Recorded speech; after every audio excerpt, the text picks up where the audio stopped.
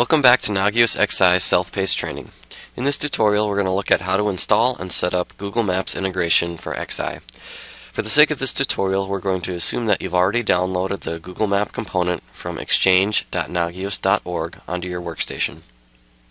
Let's start by accessing the Admin Manage Components page of Nagios XI. This page lets you easily add and remove additional components for your monitoring environment. I'm going to locate the file that I downloaded on my workstation and upload it to my XI install. If all goes well, you should see a success message and your new component should now be up in a list.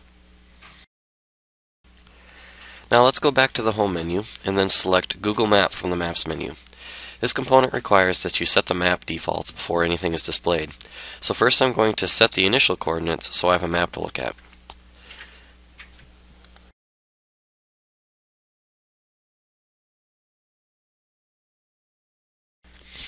Now, since my network's not in Kansas City, I'm going to find the coordinates for the city that I live in, using the link above the map. Now I can set these coordinates as my map default each time I view this page.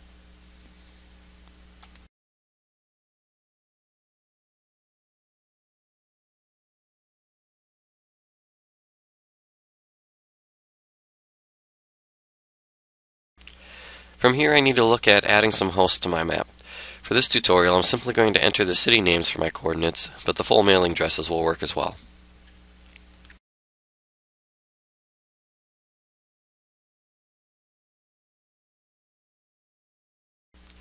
Next, I'm going to open a new tab and access the Core Config Manager so I can add the coordinates for each of my hosts. I'm going to modify a host and access the Miscellaneous Settings tab and add the coordinates that I copied to the Notes field for this host. For the sake of time, I've also added two more sets of coordinates for different hosts so that they can be visible on the map.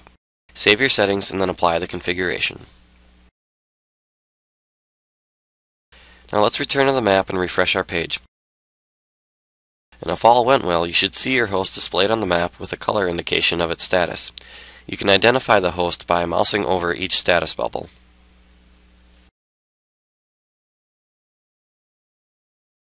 If you've installed the Google Map component, there's also a Google Map dashlet that you can use to insert this page into a dashboard.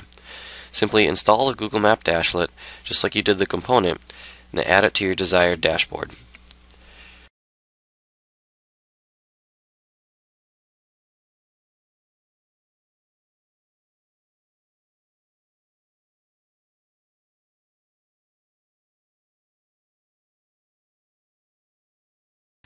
This concludes our Google Map integration tutorial. Be sure to check back at nagios.com for the latest news, updates, and tutorials.